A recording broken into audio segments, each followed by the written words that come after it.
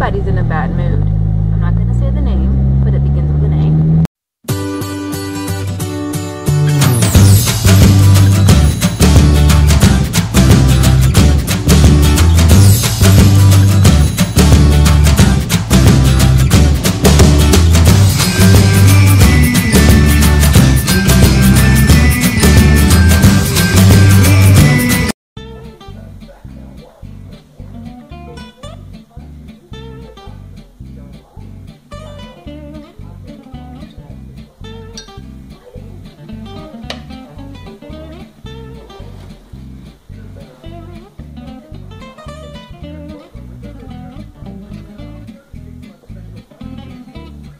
Somebody's in a bad mood. I'm not going to say the name, but it begins with an A. So Annie was in a really bad mood this morning. I have no idea why. I think maybe because she was tired.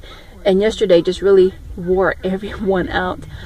Between soccer and getting home and having a late dinner and then late showers. And we were just really, really tired.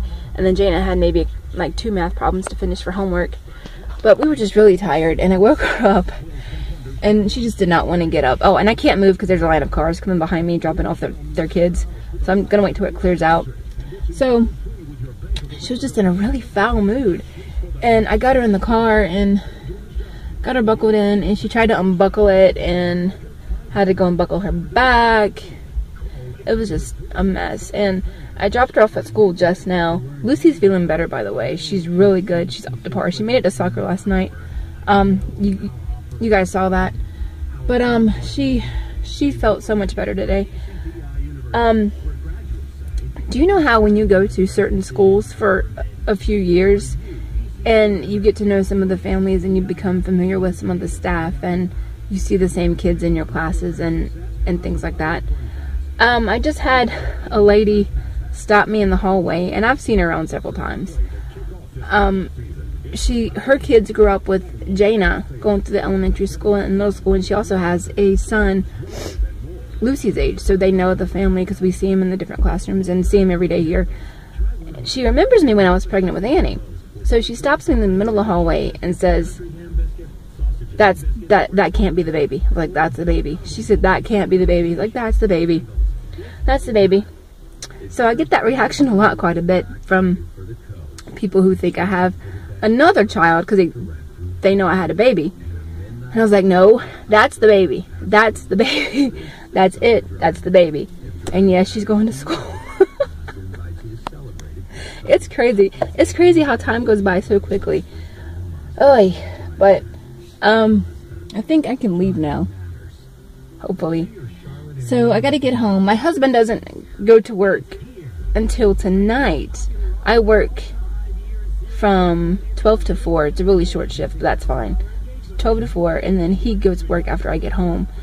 So hopefully everything goes pretty well with the kids getting out and getting home. Can I leave yet? I don't like being stuck. Yeah, I'm gonna try and leave now. See you guys later. Guys, I almost forgot to pay my utility bill. It's the first of the month and everything is due. And I always pay my utility bill on the first day of every month, and I almost forgot it today. This whole week with the kids going back to school, it's just been really hectic and just really hard to keep up with things. I'm sure we'll fall into a good routine here very soon. I had to go pay my utility bills, and then you know how you prioritize your bills every month. Your living expenses get paid first, like your rent or your mortgage, and then your utilities, and then if your state requires car insurance, you get that paid off too. And then my phone, because I can't be without a phone with the kids are in school. Our non-necessary bills are cable and Netflix. Those are luxury bills, which I can let go at any time if we just don't have the money for them. And I can cover the bills pretty good with the money my husband's getting from working. That's gonna help cover some extra stuff that the kids actually need for school. You know how they give you like the full list before they start school, and then like a week later you find out they need, you know, extra supplies and stuff. That's pretty much what happened for us. Yeah, Jana needs a new folder or one more folder, and I think Annie needs some wipes, which I I gave her some wipes for school, but I think I'm going to pick up some extra. And they also have a teacher's wish list, which I think I am going to, you know, get a couple items off of. And next week, I'm going to look into getting Jaina, you know, a small phone. So when she is by herself, which won't be all that often, trust me, I'm not that parent who leaves her kids off so she can go party. I don't play like that. But on the small chance she is alone, you know, she'll have a phone to call people, call me at work, or call, you know, get a hold of her grandma, which knows the situation, and you know, so she'll be safe and sound. I have to go to work in a little bit. I have to go pay another bill, but I'm gonna do that online. And oh, my husband's blood sugar was 186 this morning, so the insulin is doing its job. It took a few days to kind of level out, but it's working. So he worked last night, so he's really tired. I had to wake him up after I got home from taking the kids to school to remind him to take his insulin and his gabapentin, because he just was so exhausted. I don't remember what time he got home last night, but it was pretty late. It was, I think, maybe close to midnight. But I'm gonna go in and get some extra stuff done, and I'll see you guys in a bit. So we're actually able to get some time together between before I have to go to work and before the kids come home. I have to be at work in an hour, but my husband and I are going to go maybe grab coffee or something just before I go in, and we rarely actually get to spend time together because our schedules are pretty crazy. I have to work around the school schedule, my work schedule, my husband's schedule, that's 3 schedules, and everybody has to work around me, and everybody has to work around the schools, and it gets pretty chaotic very, very quickly. So we hardly ever are we really home at the same time during normal hours, because my husband works really late and my hours can really vary from day to day, even though I don't work at night that much, so I'm home with my kids. So it's just really, really nice to actually get some time together, even though it's not going to be very much at all, but it's still a pretty nice break in between all the craziness we have to deal with day in and day out. I want just a small mocha, non-fat with cream. You're serving lunch? A small... I really shouldn't be doing this, guys. Mocha with non-fat milk. Then I need a large mocha with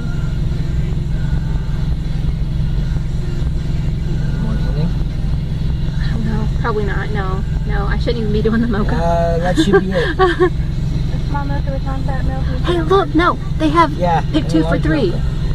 Whole milk or non-fat milk in that one? Whole milk. All right. That's cheap. Your total is $6.18. Thank you. Hold on 1 second.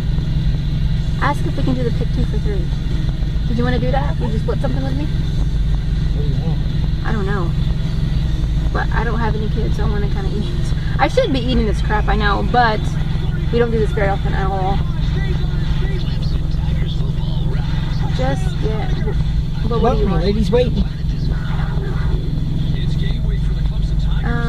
You just wait and get $6 burger. Because I can't even pay that much. I mean, it's not even that cheap with my discount. Come on, we got somebody behind us. Come on.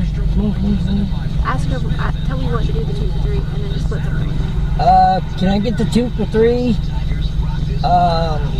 Let's pick a burger. What do you want? Double cheeseburger. Yeah, just a double cheeseburger. Can I get the 2 for $3 double cheeseburger? One with only ketchup. One with only ketchup and one regular? Yeah. All right. And that should be it. Okay. So I have 2 mochas, 1 small non-fat, 1 large regular. That's gonna blow my calorie count. One salt and ketchup. Yeah. $9.39. Thank you.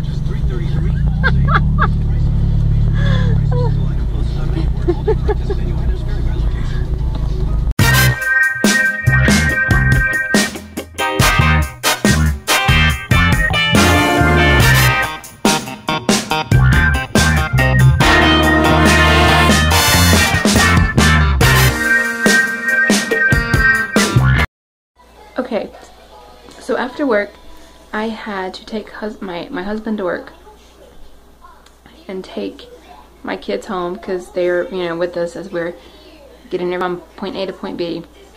It's 8 o'clock and Annie is already laying down right now.